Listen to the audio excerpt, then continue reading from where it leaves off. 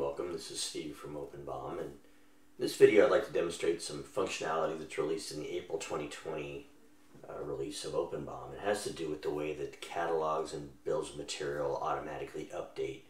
This video is a little more academic, so I've just kind of pulled up a couple of BOMs, a BOM and a catalog here for demonstration purposes.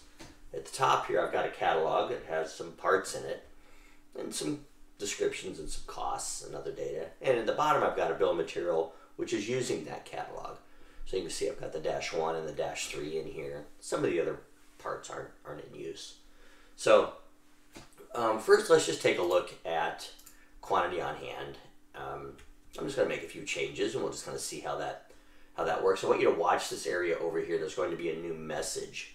So let's go ahead and change our quantity on hand here to 11. We see that there's a little update saying, look, I'm collecting some new information from some catalogs. I'm syncing with some catalogs. You know, the same would be true if we changed any of these others, right? You know, change this to 100, we'd see it update down below. Terrific. Let's say, same as cost. Let's say the cost on this goes to 45. We see that change. We see our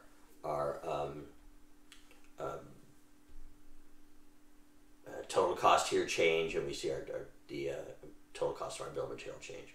Okay, so that's pretty interesting. Let's do something else. Let's add a new column to our catalogs. Right, let's add something that I like to use here with bin location. This is where we store the part in our warehouse.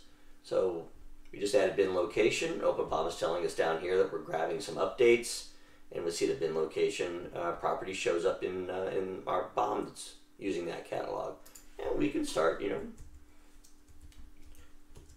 adding some values here.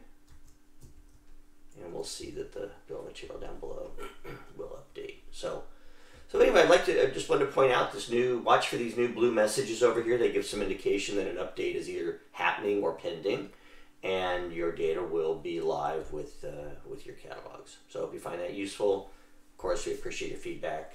OpenBOM support at openbom.com. Thanks.